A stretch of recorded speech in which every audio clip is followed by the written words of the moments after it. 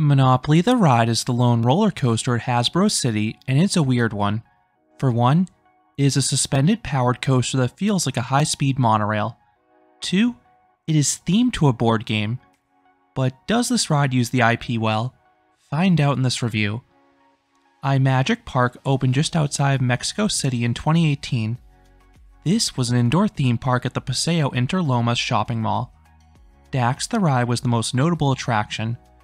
This was a Wiegand Wie-Flyer. Only a few of these have been built worldwide, with the most notable installation being Hummel Brummel at Schwaben Park. This model is a suspended powered coaster. It feels like a variant on a bobcart. Riders have a lever to control their speed. The speed lever worked in Hummel Brummel when I rode it a few years ago. This feature has been disabled in the version in Mexico though. Dax the Ride and Imagic Park as a whole closed in 2021. Both reopened in 2023 completely rebranded.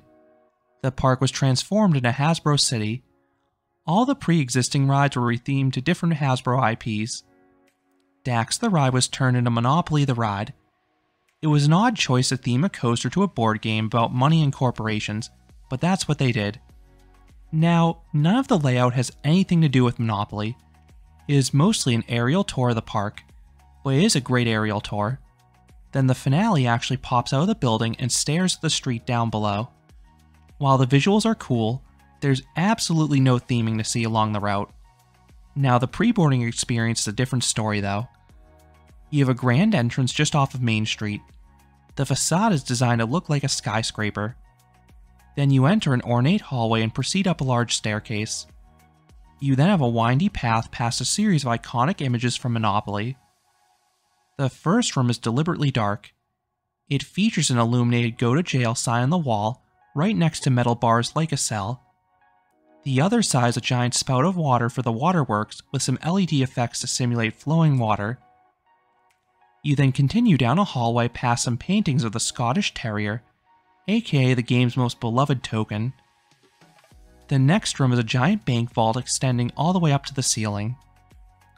You then have another long staircase bringing you up to another level. There, you will find loose article cubbies underneath a free parking sign, which is a brilliant touch. Then the end of the queue line is lightly themed as a train station to reference the game's 4 railroads. And the station is designed to have you pass go, and there are a series of illuminated red archways. These were retained from the old ride. Most rides at Hasbro City comically overestimate how long a queue line may last, with these stickers on the floor. Nearly every ride is a diminutive queue line that couldn't hold more than maybe 15 minutes worth of people, yet they have stickers saying it could take up to an hour. Monopoly's queue is different. This one very easily could take over an hour if it were completely full. Fortunately, it was no more than a 10-minute wait the day I visited. While the individual ride vehicles are small and only hold a max of 2 riders, they do own 6 vehicles at least. 4 to 5 were in use the day I visited to keep the line moving at a slow but steady pace.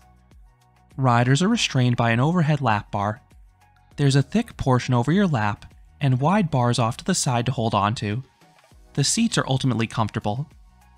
One operational note is that this ride can still run in the rain, even with the finale going outdoors. I was worried it may have to close because powered coasters can sometimes be a bit finicky in these conditions. Once dispatched, you slowly move forwards. Then you'll suddenly accelerate. It feels sort of like a weak launch.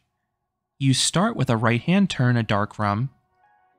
You then have an S-bend high above the entry plaza. The side-to-side motion induces a little bit of swinging. You then pass over, at this time at least, another dark room. But that's just because it's currently a construction site. This will be the home to the Nerf area in the near future. You then have a big turn taking you past the Equestria and Cybertron areas. You get a bit of swinging, but the visuals are the star. You pass directly over other attractions in the midways. You then have an S-bend that gets pretty close to some buildings, especially because your car will sway. It's the best swaying on the ride in my opinion. You then have a small climb upwards that will slow the car a bit. You then narrowly dodge a few buildings and head outdoors for the finale. There, you'll have a large turn above the street, and it's a pretty shocking moment. While Monopoly clings to the ceiling and is elevated for much of the ride, you're only maybe about 30 feet above the midway for most of it, but now you're several stories above the road. You slow down towards the end of this and you creep back into the building for the unload platform. You then disembark, ending the 873-foot or 266-meter long coaster. The ride only has a top speed of 19 miles per hour or 30 kilometers per hour. That is barely faster than most kiddie coasters. But this ride's pacing feels noticeably better as you get a brisk bird's eye view tour of the park. Although I would argue it maybe would be better as a slower monorail, so you had more time to take the sights in. So what would I rate Monopoly the ride? I would give this coaster a 5 out of 10. This is a decent experience. I love the theming in the queue line, and the sights are cool. As a coaster, it is not the most thrilling attraction. You only get a little bit of swinging, but it does feel a bit faster than the posted top speed. But the visuals are the main thing this coaster does well. I sort of wish the ride went through the layout slower, which is a weird thing for a coaster enthusiast to say, but I think that would have been better to lean into this ride's strengths. Still, it's a fun experience. So those are my thoughts on Monopoly the ride at Hasbro City. What are your thoughts on this coaster? Let me know down in the comments. If you enjoyed this review, I would appreciate it if you gave this video a like, and you consider subscribing, because there'll be a lot more roller coaster amusement park videos here at Canopy Coaster. Thanks for watching.